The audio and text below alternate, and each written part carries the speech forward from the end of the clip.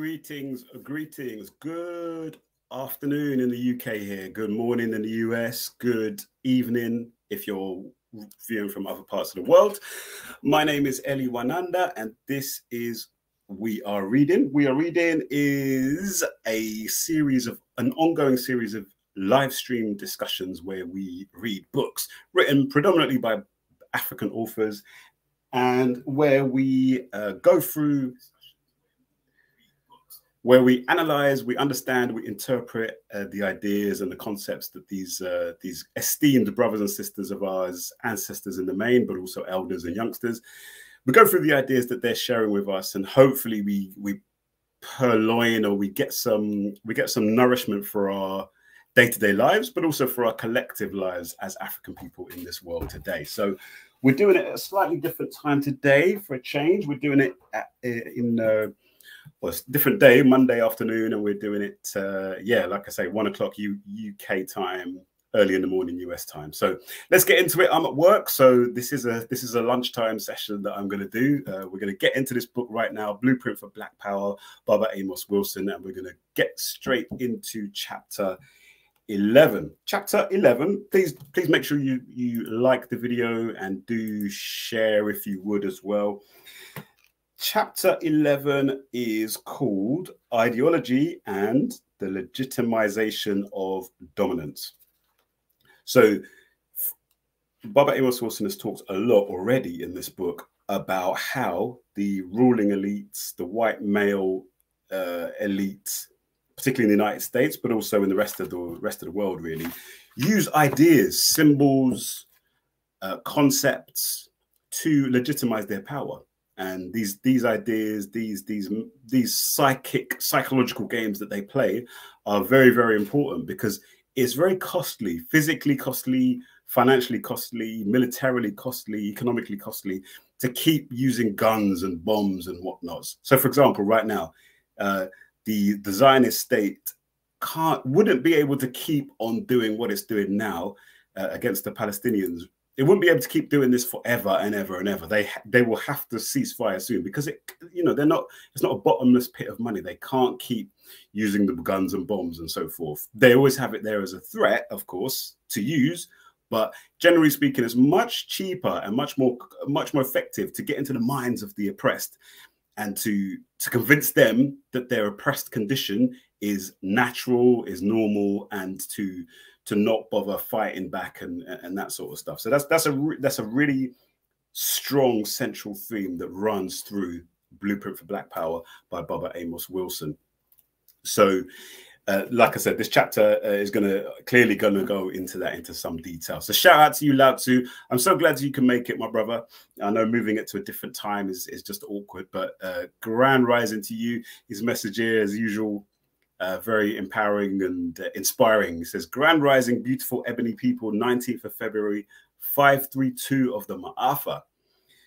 So he says, it's President Day here, and a certain section of the population is on vacation. Not one of those, however, preparing for work. Oh, I see.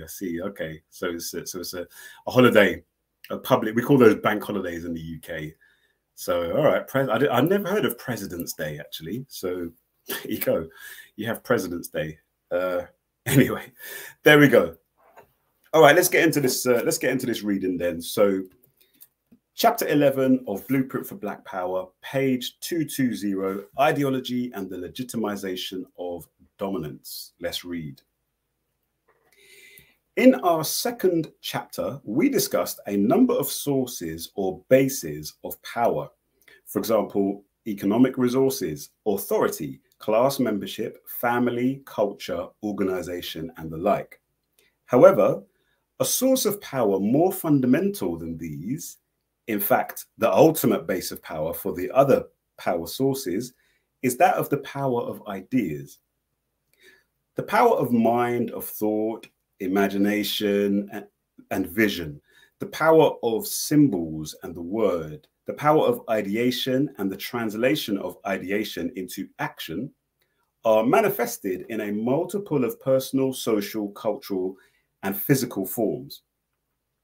For ideas are actualized and incarnated in patterns of social attitudes, relations and organization, in social and physical products, in abilities and inabilities, superordinations and subordinations. Knowledge is idea, the product of ideation reciprocally interacting with reality. Therefore, if knowledge is power, ideas have power. Ideas can be coercive and compelling. Beliefs, symbols, doctrines, and idea systems can enable or empower men through their capacity to induce them into states of consciousness conducive to the achievement of certain personal and social goals which would not be achievable by other means.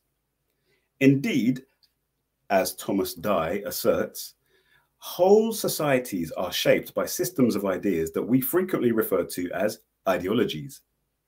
He goes on to define an ideology as, quote, an integrated system of ideas that provides society and its members with rationalizations for a way of life, guides for evaluating rightness and wrongness, and emotional impulses to action, unquote. Page 221. The relationship between socio-economic power and social ideology is an intimate one. For ideology legitimates power systems, hierarchical structures, and social relations through its provision of rationales and justifications for the exercise of power and the necessity of certain social relations.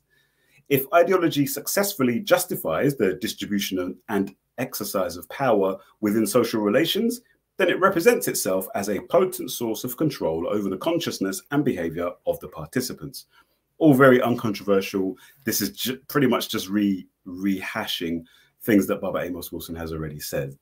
But some of you might be watching this, and some of you might be, this might be new to some of you, the idea that ideology is so powerful, that ideology actually is the foundational form of power before that holds up all the other forms of power. That ideology is what holds up military power, political power, economic power, social power, and all that sort of stuff. If the ideas, if you don't have ideological dominance over somebody or some group of people, then you're not going to be able to translate. You're going to have nothing to translate into actual physical, political, military power, if that makes sense. So it really does matter what you think and why you think what you think. What you have to always be thinking, where did these ideas come from about family? Why do I think the way I do about family? What do I think about family? Where did it come from? Does it serve my interests as an individual? Does it serve my interests as a collective? For those of you who are African-centered, Black conscious people, we should always be thinking, do these ideas that we have about family or whatever, class, career, job, you know, whatever it might be, do these ideas serve our interests as Black people, or do they serve somebody else's interests? And if you're not thinking on those lines, you can't call yourself conscious, in my humble opinion. You must always be thinking on those lines.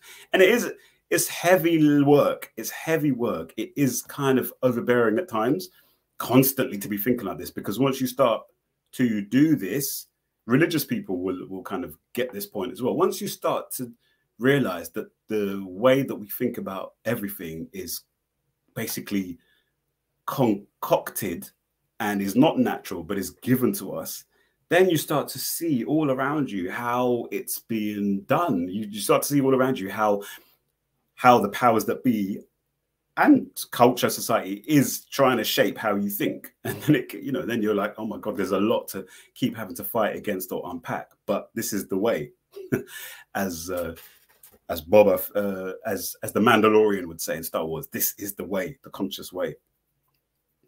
All right, back to the book. Page 221 again. So this is a quote from Thomas Dye, and it goes as follows.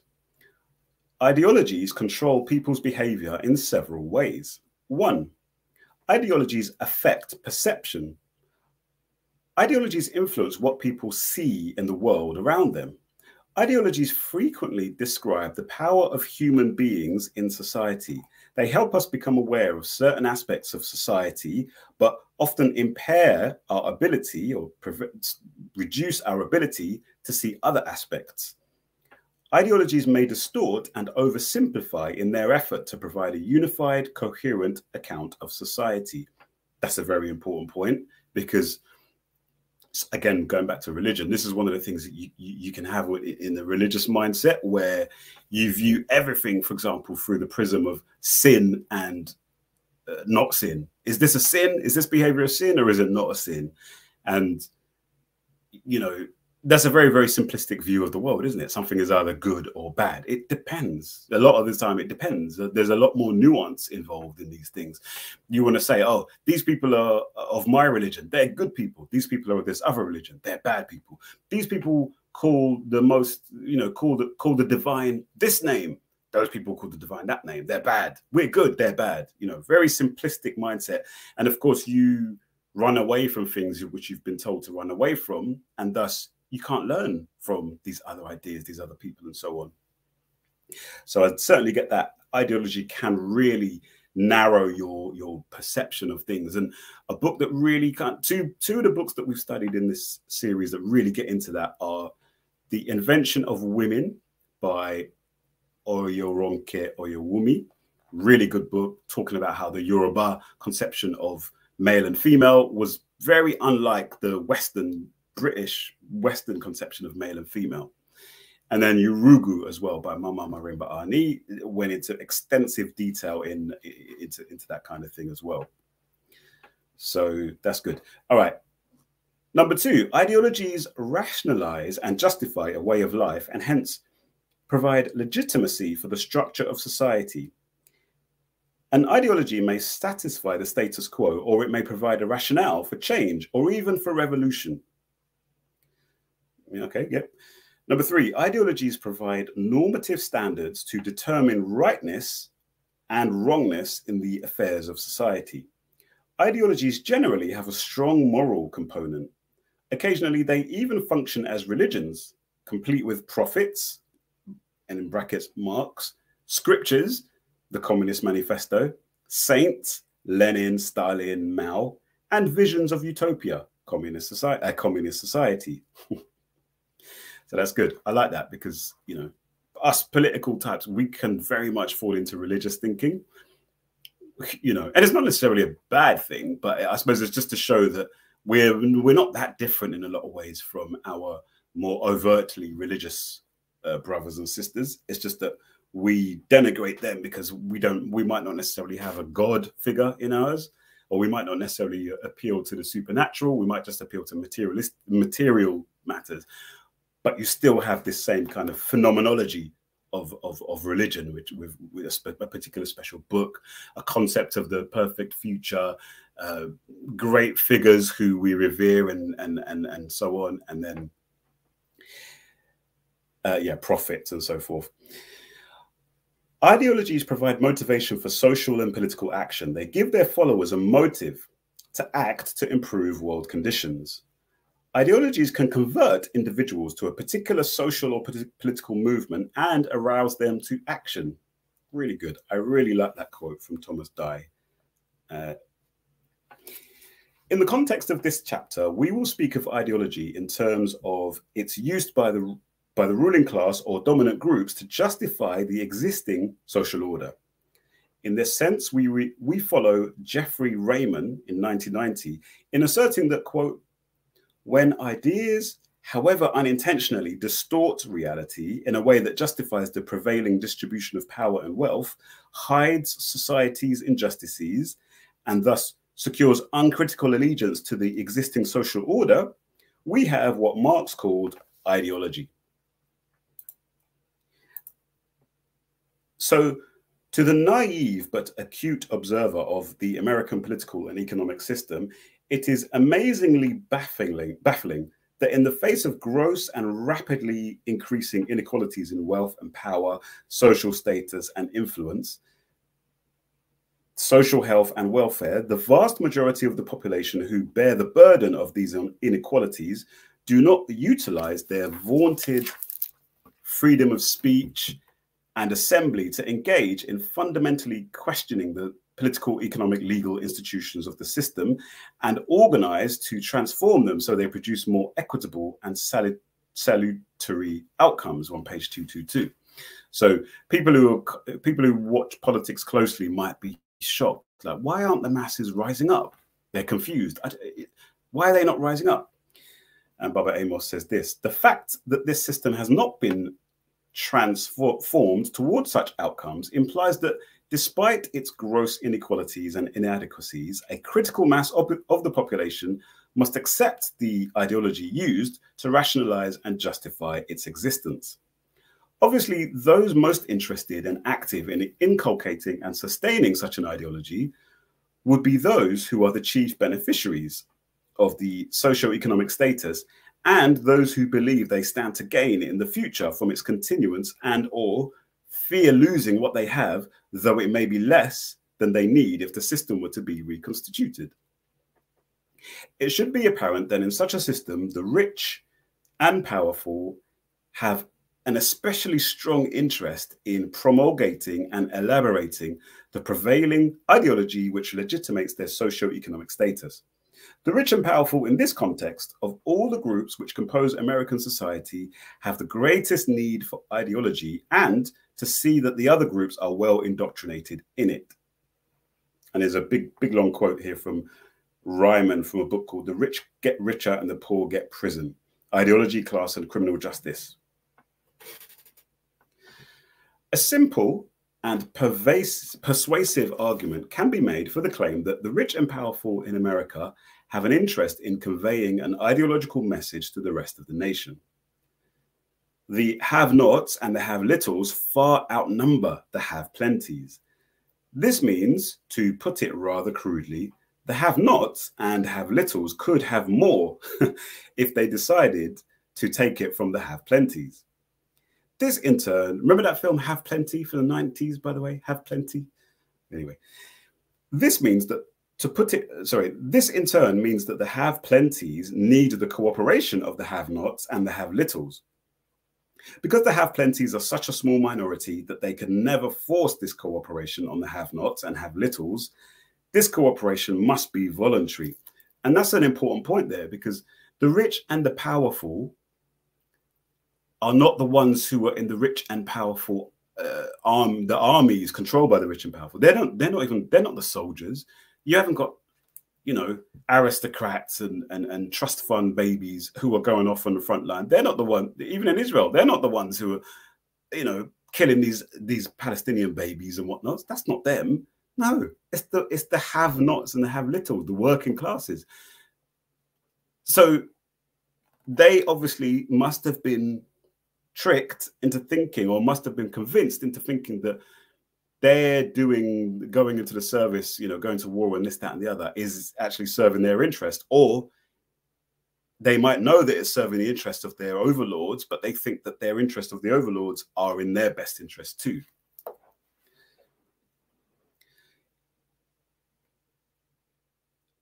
For the cooperation to be voluntary, the have-nots and the have-littles must believe that it would not be right or reasonable to take away what the have-plenties have. In other words, they must believe that for all its problems, the present social, political, and economic order, with its disparities of wealth and power and privilege, is about the best that human beings can do. More specifically, the have-nots and the have-littles must believe that they are not being exploited by the have-plenties.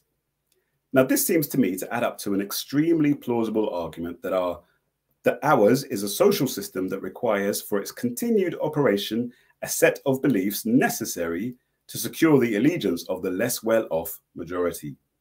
These beliefs must be in some considerable degree false, because the distribution of power, wealth and power in the United States is so obviously or so evidently arbitrary and unjust.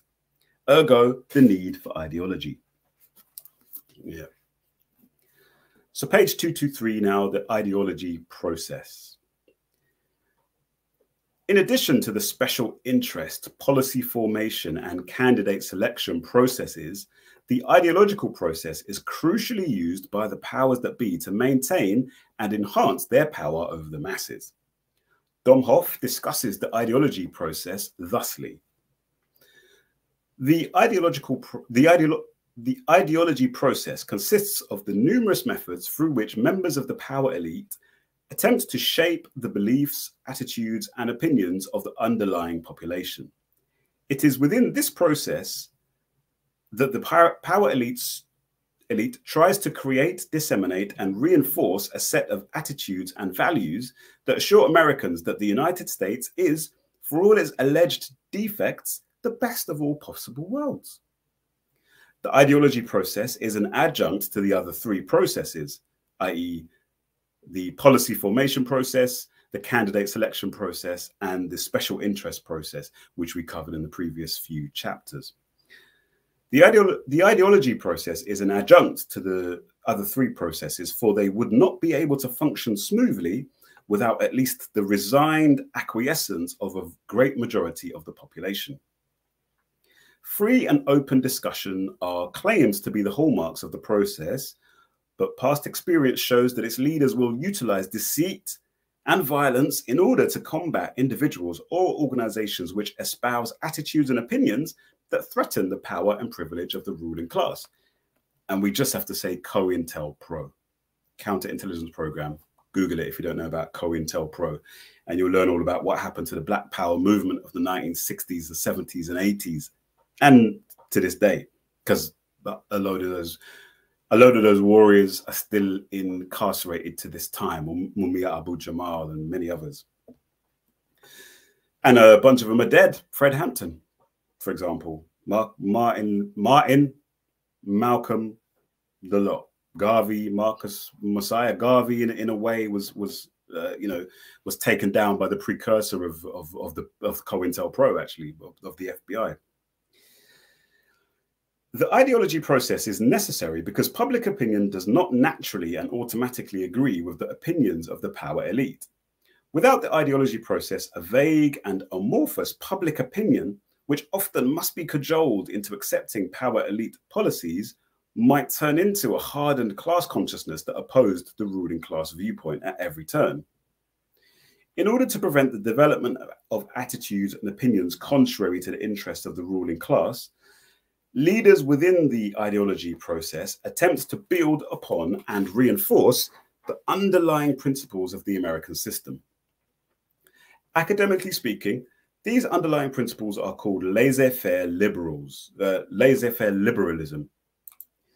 and they have enjoyed a near monopoly of American political thought since at least the beginnings of the Republic. The principles emphasize individualism, free enterprise, competition, equality of opportunity, and a minimum of reliance upon government in carrying out the affairs of society.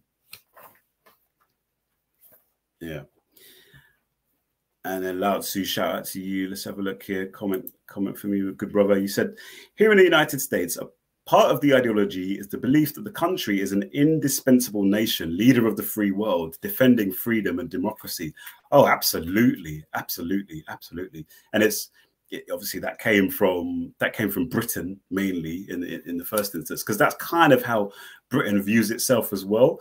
The United States can at least, back up this claim with the ability that it has to go out and wage these wars and, topple leaders it doesn't like and this, that, and the other. Whereas Britain can't really do that independently anymore, and hasn't really been able to do that independently for probably a good 70 years.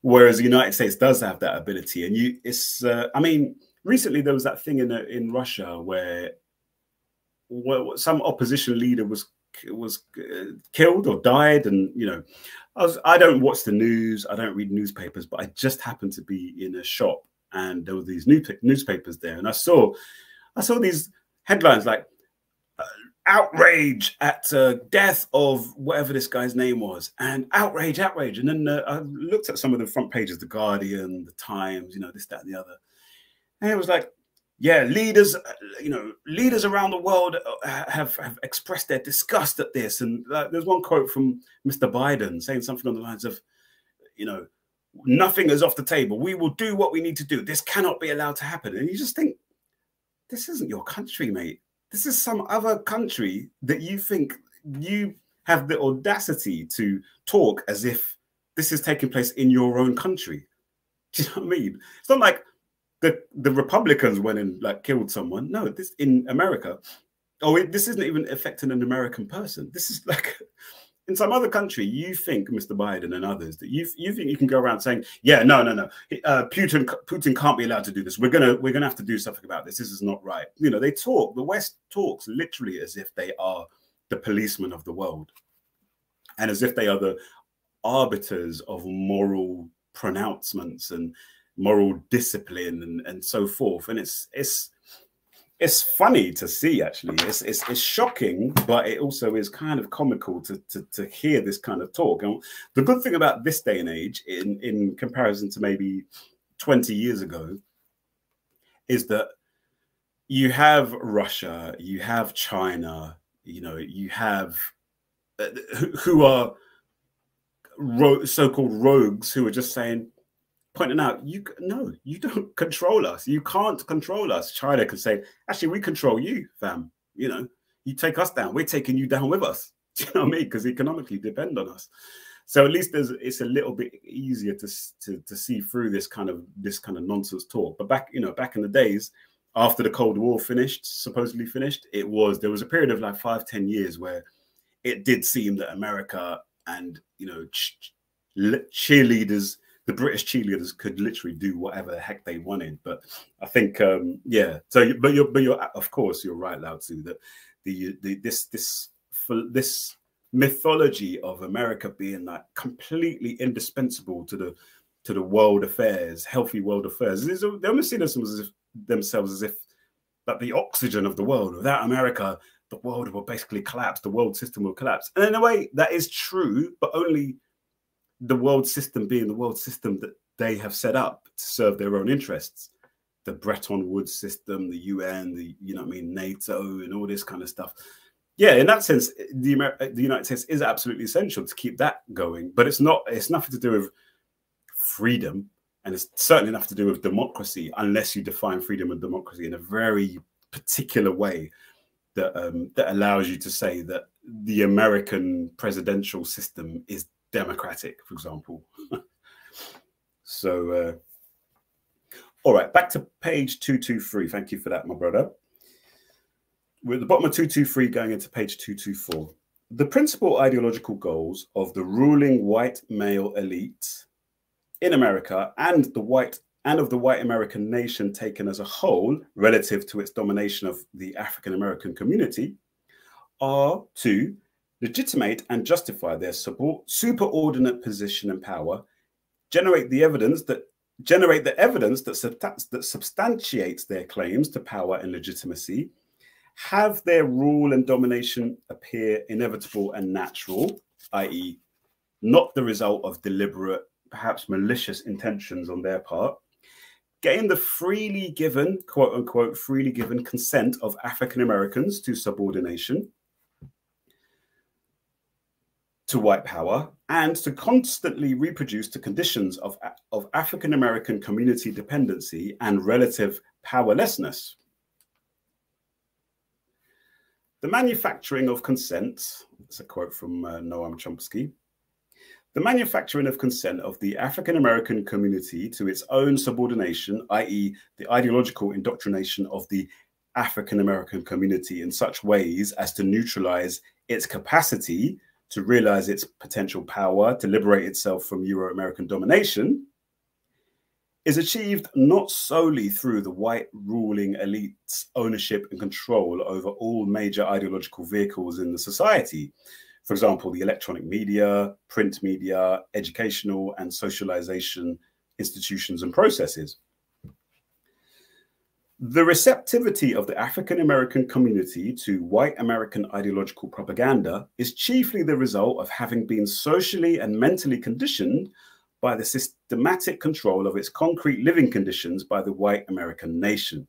In other words, the white American nation controls the material conditions of the African American nation. And that is the key thing. The media and ideology stuff is, of course, important, but it's actually controlling the living conditions of the African American nation, which is we're talking about here. The sustenance, control, and organization of African American life by Euro-Americans permits them to significantly shape the perceptions, experiences, capacities, expectations, and interests of African Americans so that justification for the rules of white power appear credible. Euro-American control of the African American historical and contemporary social and experiential context is such that it is extremely difficult for many African Americans to mentally position themselves outside that context so as to compare Euro-American propaganda and rules of power with alternative ideologies, specifically African ideologies, and rules of power, and challenge their apparent plausibility and credibility. Absolutely. This is absolutely critical stuff that we're reading now. Shout out to everyone who's joined. Make sure you like the video, please. Make sure you share. Make sure you subscribe. And let's do this. Thus, we're at the bottom of page 224 here. Thus, as Beetham explains, the justifications advanced for a given system of power are vindicated by effects generated by the power system itself, but which are not understood as its effects because they appear autonomous or independent of it. As Marx himself understood well, though not all later Marxists have followed him or worked out the implications for other dimensions such as gender, it is the appearance of the socially constructed as natural that lies at the heart of all ideology. What is socially constructed is not itself imaginary or illusionary, and its evidence gives credibility to the justifications advanced for a given system of power.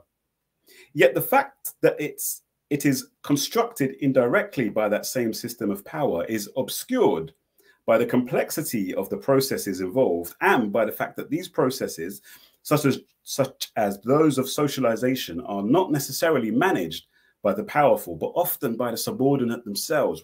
Wowzers, going deep there. So in other words, as Baba Amos Wilson has said a few times already in this book, the results of the system, people don't connect. For example, let's talk about black on black crime. That's the thing that people will probably talk about. You know these black conservatives and whatnot. Black on black crime, black people or single unwed mothers, single parent families. People will look at that and say, you see, that's the cause of the problems in the African American community. But they don't know, or they are unwilling to recognize that these manifestations, these phenomena, black on black crime, single parent families, and so on and so forth, in as much as single parent families can be a negative thing, and they can, particularly when they've got a large concentration of them, those things are created by the system itself in many different nefarious ways. But it's not as easy to be able to see the causal connection between the two things, because for one thing, a lot of people don't even think in terms of systems. They don't think in terms of there's a political system. There's a particular organization of the resources in society and power that favors a particular group of people. People don't think in that way. They tend to just view everything that's happening around them in society as just happening. It's just happening. It's just there. It's, it just so happens that you have these, white, male, generally older people who control everything. It just so happens that that's the case. They control everything. It's just how it is. And it just so happens that most black people live in certain inner city areas, impoverished areas. It's just the way it is. It just so happens, there's no joining of the dots. A lot of people view life in a very fragmented, atomized kind of way, and so they can't join the dots together. And then that last point that Baba Amos Wilson made is really important as well, that a lot of the time the processes that are involved, when you look at like the states, the levers of state power that are involved, or you see black people in there, you see working class people in those seats and those positions, and you think, oh, there's no class issue here. Actually, not understanding that the piper is calling the tune. They don't know who the piper is. They can't see the piper. There's pipers. So page 225, the most effective means of disseminating and reproducing ideas in society, and in the African-American community in particular, is to have that community perceive their dissemination and reproduction as the work of disinterested, unbiased, non-manipulative, liberal, yet authoritative white American individuals, groups, or institutions, or as flowing from sources independent of the marked influence of the powerful. Thus, white America strongly pushes and projects the powerful mythology of independent, liberal American media, universities, and other information processing establishments. That is, America loudly congratulates itself for what it calls its free press and mass media, which permit the free exchange of ideas. Most are not mindful of the fact that the American press and mass media are privately owned, profit-making, white elite-controlled corporations. The press is one among other institutions, and one of the most important in maintaining the hegemony of the corporate class and the capitalist system itself, advances Parenti. And this next quote is from Michael Parenti, Inventing Reality, The Politics of Mass Media, 1986. If the press cannot mold of every opinion, it can frame the perpetual reality around which our opinions take shape. Here may lie the most important effect of the news media.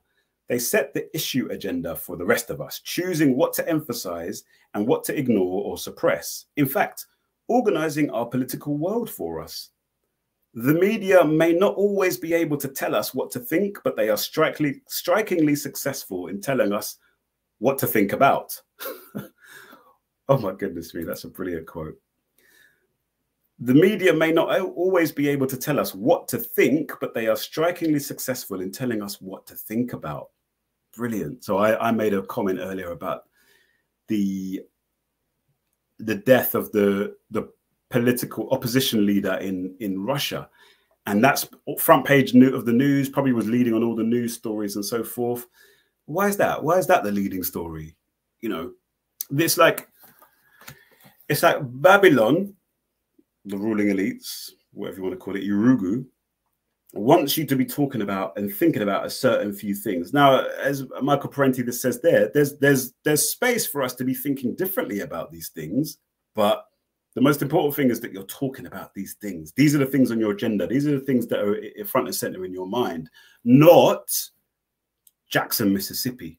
What's that got to do with anything? Well, Jackson, Mississippi is where Cooperation Jackson, you know, led by, that's come out of a whole tradition of African-American cooperative economic grassroots democracy organizing going back hundreds of years, actually, are attempting to build up a grassroots participatory democracy and participatory economic system to provide an example for ways in which it might be possible to, you know, destroy the system from within.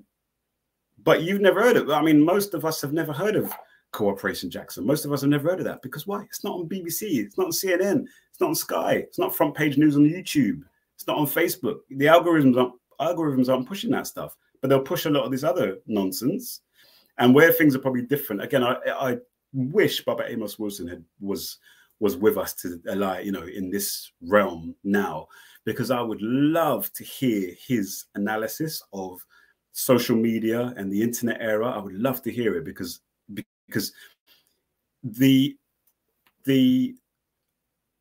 facade of plurality, the facade of it's free democracy, it's free ideas and so forth, that facade, which was very evident in the 1990s and 80s, is even more evident now because it looks more diverse now.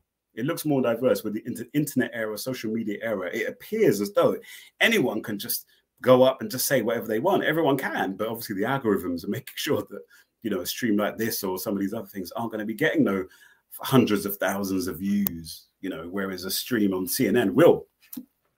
So there you go. And then a comment here from Brother Lao Tzu. He said, Thomas Sowell, Thomas Sowell, the African-American economist, justifies capitalism and minimizing the effects of slavery and racism. Yeah, absolutely. We talk about Thomas Sowell periodically on this platform, and you know, he's clearly a bright guy. He is like a broken clock because sometimes he does make, in amongst all of his just conservative talking points, he does say some things which are very accurate and very inaccurate depiction of reality. But unfortunately, the majority of the time, his purpose has been to, like you said there, to minimize the impact of these slavery, Jim Crows, and so forth, and in particular to place the blame for what you might call dysfunction in African American communities, to put the blame at the foot of civil rights, of the welfare state, of this, that, and the other. And again, there's an element of truth in that, but he's doing it to take attention away from his paymasters and his buddies, you know, who actually are in control of everything. It's a very dangerous guy, that Thomas Sowell. Brilliant but dangerous brother. So it is, back to the quote here from Michael Parenti, it is enough that they create opinion, visibility, giving legitimacy to certain views and illegitimacy to others. The media do the same to substantive issues that they do to candidates, raising some from oblivion and conferring legitimacy upon them while consigning others to limbo.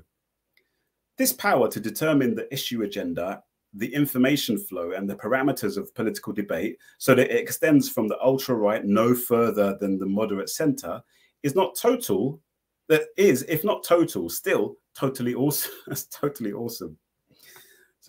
He's good. Michael Parenti is a good guy. I remember Michael Parenti used to be quite, there was quite a bit of him on the internet, like sort of 5-10 years ago. I don't really see so much about him, but I think he's still alive, but just quiet these days.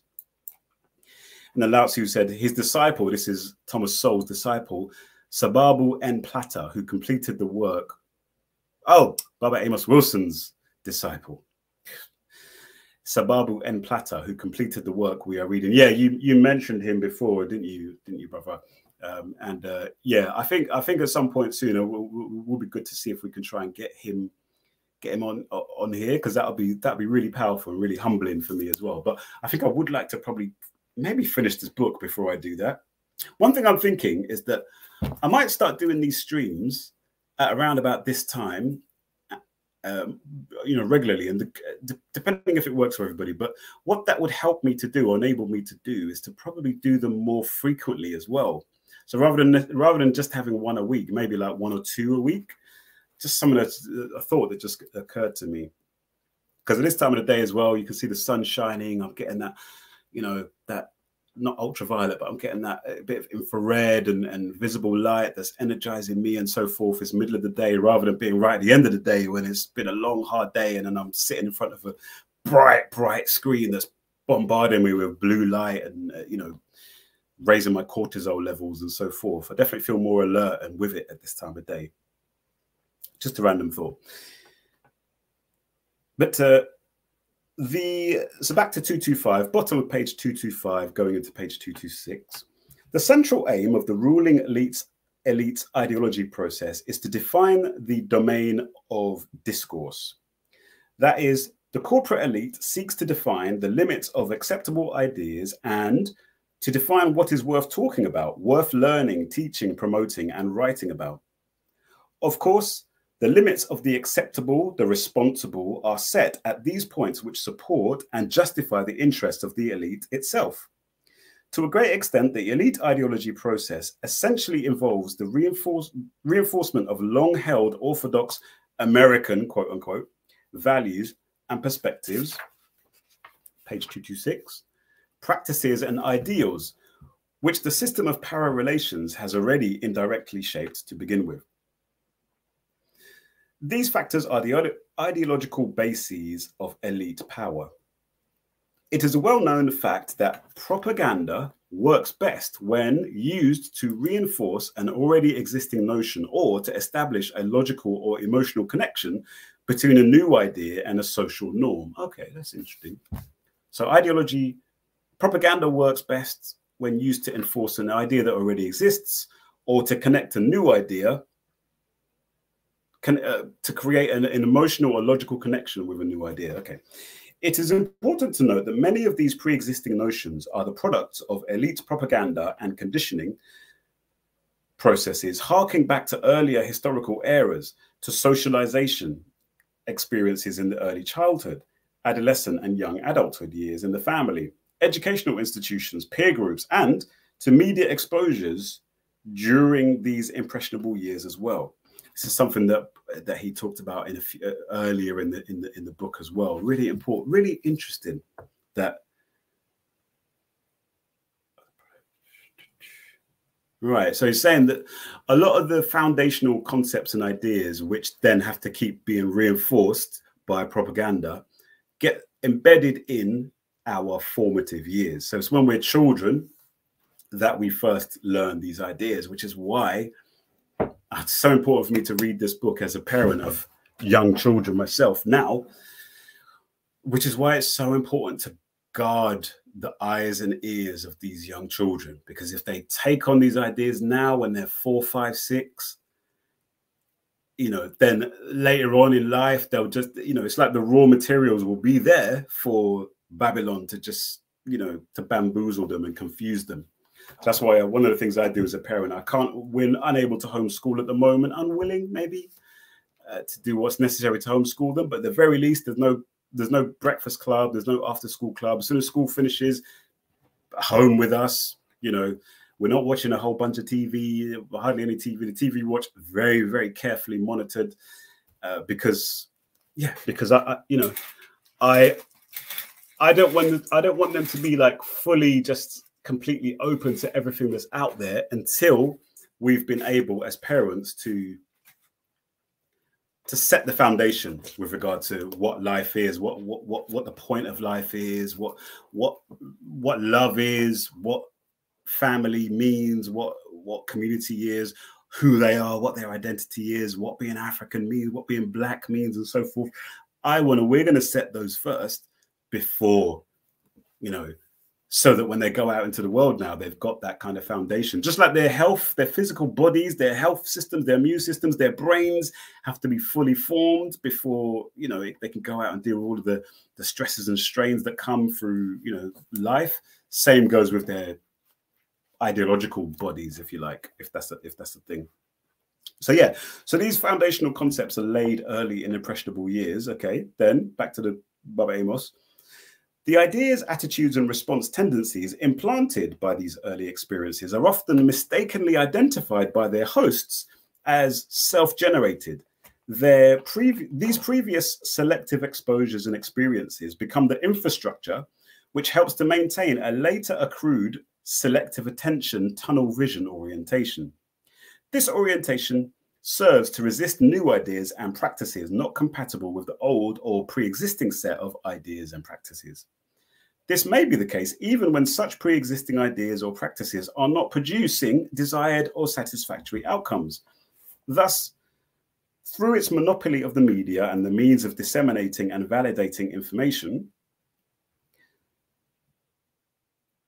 and interpreting reality, the ruling elite not only reinforces and channels its monopolies into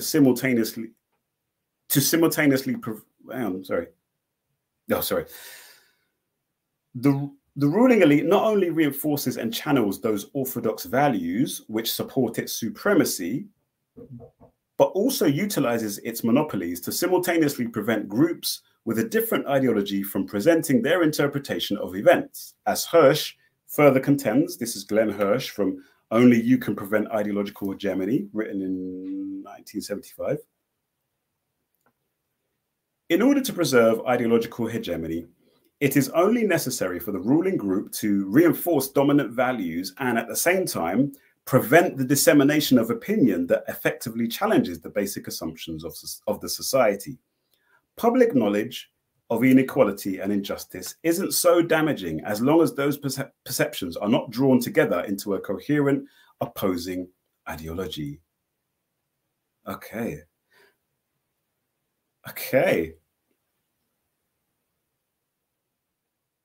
Prevent the dissemination of opinion that effectively challenges the basic assumptions. All right. David Salak very aptly observes that the ruling elite achieves its ends when it prevents groups with opposing ideologies from attaining a value consensus through its attempts to create confusion, fragmentation, and demonstrate inconsistency in their belief systems, or as Domhoff argues, when it ensures that opposing opinions and values are only partially developed, remain isolated, and are made suspects. This is page 227. Thus, as Domhoff summarizes, the elite ideology process and network is not the be-all and end-all of ruling class domination. It does not function to eliminate conflict, thereby maintaining the illusion of the free flow of ideas, freedom of speech, but to keep conflict from leading to an alternative ideology that provides the basis for an anti-corporate, anti-capitalist, and in brackets here, anti-white supremacy social movement, unquote. So true, so important. Domhoff concludes his review of the processes of ruling class domination in America, which parallels and conditions the processes of white supremacy in America and the world, with the very important reminder that the struggle for power is a continuous one. The contradictions and tensions inherent in ruling class domination and in white global supremacy make domination vulnerable to a successful challenge from insurgent mass, class, and ethnic-based movements.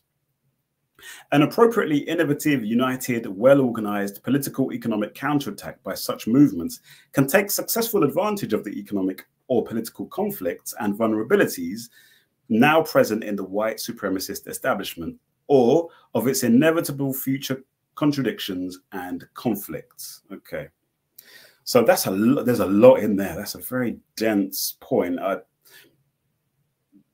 The key thing that kind of probably jumped out of there was what he was talking about, what we were talking about earlier about the importance of the ruling elites to make sure that there's no joined up thinking, that while you might get some left-wing radical on page, I'm reading the comment.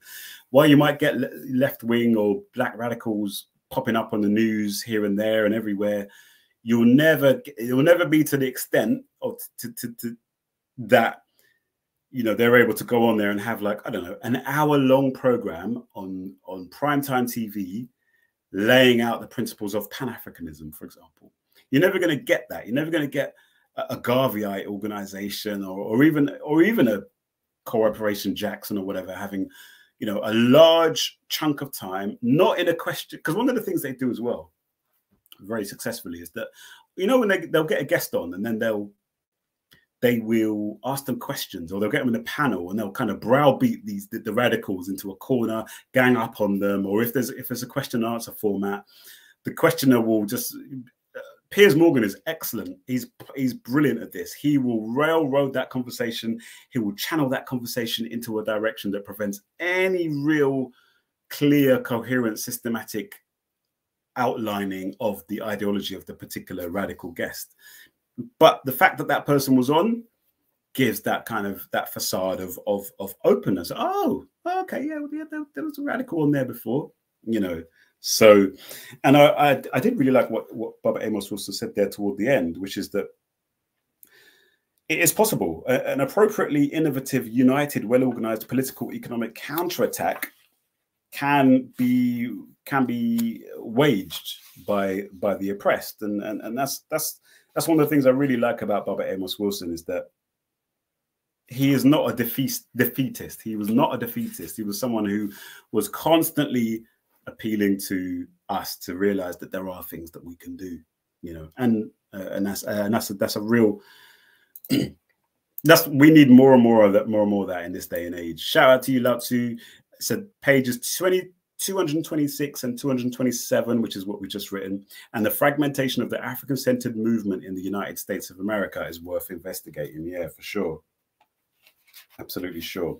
Okay, I think we will. Let me have a look.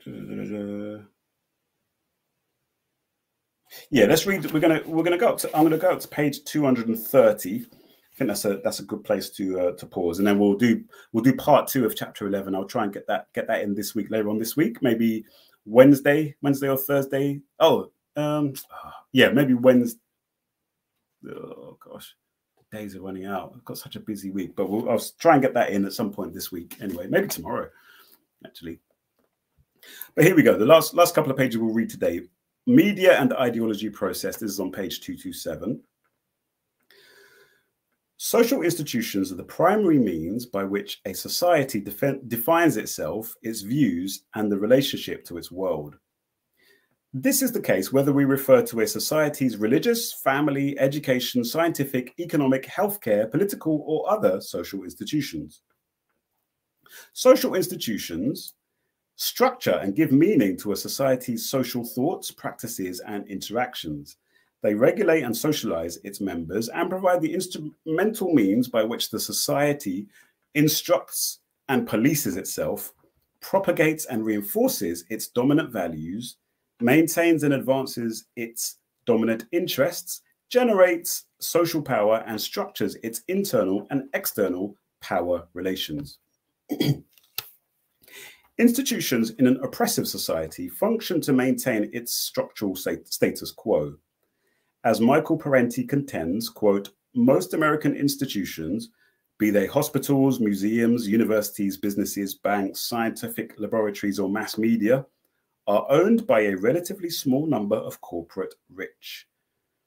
When trying to understand the context and purposes of the media, this pattern of ownership takes on special significance, unquote. In the context of ethnically pluralistic America, the latter part of the next to last sentence of Parenti's statement can be usefully transliterated to, quote, owned by the white American community, unquote. However, it remains true that within that community, the major institutions and in the context of our present focus, the mass media, are owned by a relatively small number of the corporate rich. This is on page 228 now. Parenti proceeds to ask and answer the following question. There's a long quote here. Who specifically owns the mass media in the United States? 10 business and financial corporations control the 3 major television and radio networks, NBC, CBS, and ABC. 34 subsidiary television stations, 201 cable TV stations, 62 radio stations, 20 record companies, 59 magazines, including Time and Newsweek, 58 newspapers, including the New York Times, the Washington Post, the Wall Street Journal, and the Los Angeles Times, 41 book publishers and various motion picture companies like Columbia Pictures and 20th Century Fox. 3/4 of the major stockholders of ABC, CBS, and NBC are banks, such as Chase Manhattan, Morgan Guaranty Trust, Citibank, and the Bank of America. I learned something the other day that apparently when Haiti defeated the Europeans, got its freedom, and when the French forced Haiti to pay reparations, those reparations were eventually, the reparation bill was taken over by the Americans, by Citibank, I believe. So they were the ones who were getting the money being paid over 100 years by the Haitians. So yeah, anyway, just goes to show these companies that we read about now, they didn't come out of nowhere. They have got history with us as Africans. Dark, negative, bloody history. The overall pattern is one of increasing concentration of ownership and earnings. According to a 1982 Los Angeles Times survey, independent daily newspapers are being gobbled up by the chains at the rate of 50 or 60 a year. 10 newspaper chains earn over half of all newspaper revenues in this country. 5 media conglomerates share 95% of the record and tapes market, with Warner's and CBS alone controlling 65% of the market. 8 Hollywood studios account for 89% of US feature film rentals. 3 television networks earn over 2/3 of total US television revenues. 7 paperback publishers dominate the mass market for books. This is what we're reading about here, is the consolidation of ownership, which just continued and continued. It's much, much more concentrated now than even it was 25 years ago. Of the existing independent television and radio shows, 80% are network affiliates. Practically the only shows that these independents produce are the local evening newscasts, the rest of their time being devoted to network programs. In other words, they just repeat the shows that are being produced by the mainstream ones.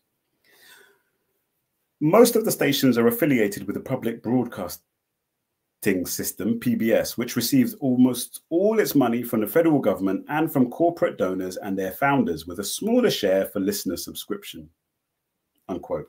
We must keep in mind that when Parenti presented these data in 1986, the ownership and control of the media, mass media, was still diffuse compared to its narrow monopolistic ownership today.